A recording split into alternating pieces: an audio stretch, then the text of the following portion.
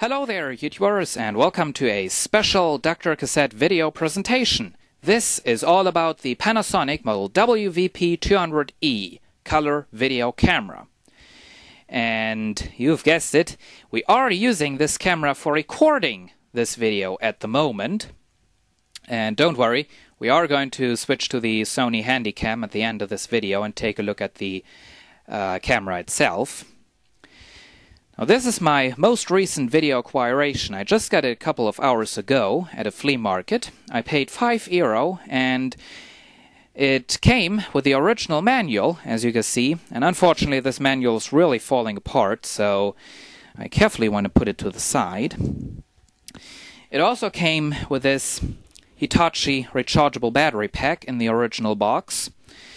Now, that is not part of the camera. That belongs to the portable VCR this camera originally came with.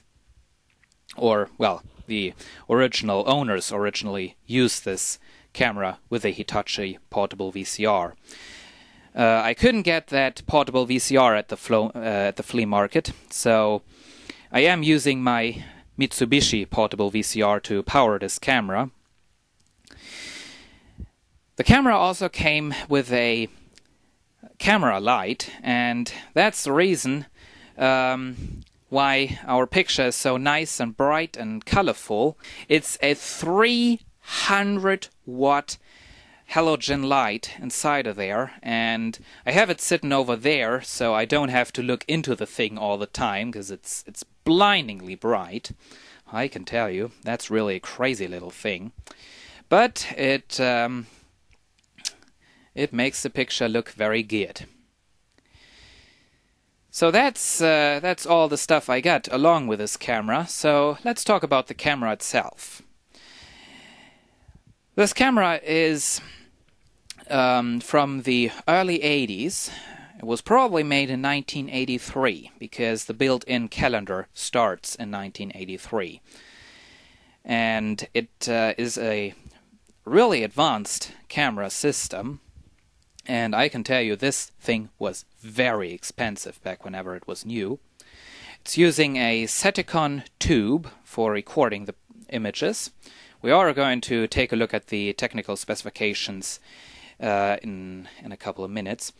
It has a autofocus system which is working with ultrasonic waves. Now let's get the manual, and just a couple of minutes ago I searched, and okay, here we have the technical data. Let's see, this is running with 12 volts DC. Power consumption is 5.5 watts. It has 625 lines of resolution. It has one single picture recording tube, which is a 2/3 inch high band Saticon tube. The minimum lighting is 1400 lux, and we are above that value. I actually had to turn the exposure down a little bit because this video light is really doing a very good job. It has 8 times optical zoom lens. It has a 1.5 inch electronic viewfinder. Well, it says automatic white balance, but that can't be true, because if you start this camera, if you plug it in to the VCR and turn it on, it wants you to make a white, to use the white balance feature. And it weighs 2 kilograms. This camera has a built-in tidal generator, which is really cool. You can put in 3 titles. 2 titles can be very big titles, and they're right in the middle of the screen. They can have 2 different sizes. And then you have this, the third title is like a subtitle thing, and as you can see I have a little DrCassette put into there. Now, the setup I'm using is, well, it's, as you can probably imagine, it's a very, very complicated setup. I have the camera sitting in front of me. The camera is hooked up to my Mitsubishi portable VCR. The antenna output of the Mitsubishi portable VCR is hooked up to a Universum portable black and white television, which is standing in front of me right there. Of course you can't see it, and so that I can see myself. Then we have the video output of the Hitachi portable VCR going into my Panasonic VHS non-portable VCR, which is in record mode. I am recording this all to VHS at the moment. The video output of the Panasonic non-portable VCR is hooked up to my computer's video capture card, so my computer is also recording this all. The Mitsubishi portable VCR has a messed up sound section. It just adds a loud buzzing noise to the sound, and it's still the same also with this camera. So what I have to do is I have to use this external microphone here, which is an old cassette recorder microphone that I found at a flea market. It's a dynamic microphone.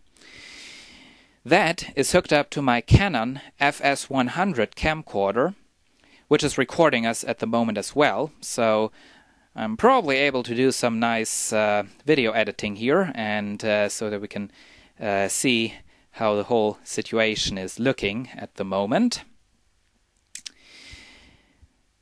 The Canon FS100 camcorder, the video output and audio output, actually, the audio output of the Canon FS100 is hooked up to the audio input of my Panasonic non-portable VCR, and then of course also to the computer, so we are getting the sound on another way, so we don't have to go through the Mitsubishi portable VCR.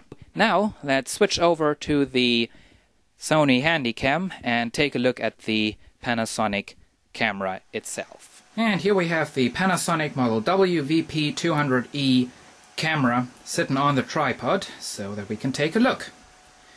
We have a electronic black and white viewfinder with on-screen display. Fortunately that rubber thing there is missing.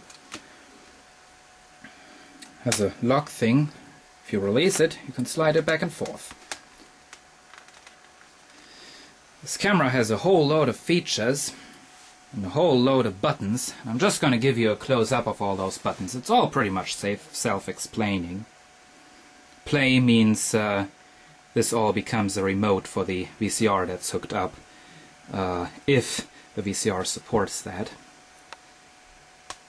There is for the focus, all those settings. Currently have the focus turned off.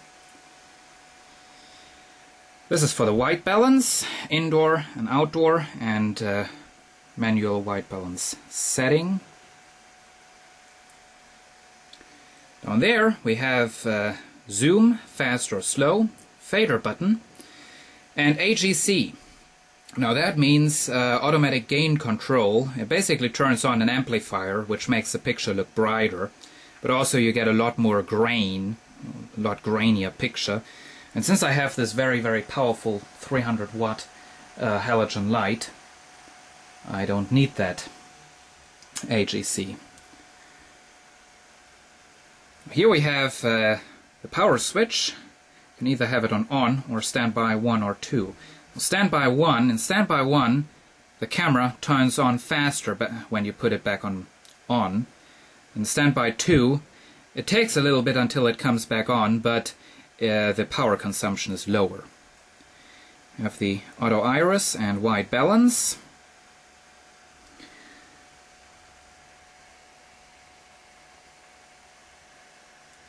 Some padding right there, and this is a shoulder support that you can pull out like that.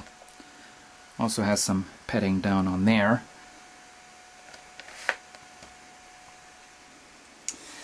Up in there are even more buttons. That's for date and time and tape counter and that sort of stuff. Also has a negative effect right there.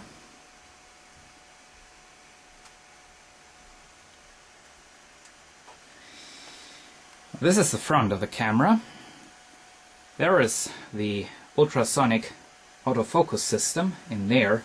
It's like a horn thing, which we unfortunately can't really see. There we go. Down in there is like a 2-in-1, a speaker and a microphone for ultrasonic sound. If you want to know how this system works, you can do some research by yourself. There is the zoom buttons. In the handle is a battery compartment for a backup battery. On this side we have the record button.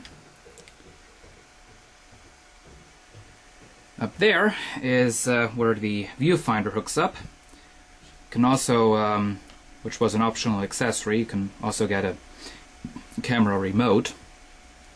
The internal microphone is right there, and it's detachable. You can take it off. You can also pull it out right there. But this is not the official external microphone jack. No, that's for the internal microphone. For external microphones, you have jacks down here. You can either have 2-channel stereo, if your VCR supports that, or if your VCR does not support that, you can just plug the single microphone into there, the left jack, and you get mono sound. This side is not padded. And on the back we have earphone jack and the output cable.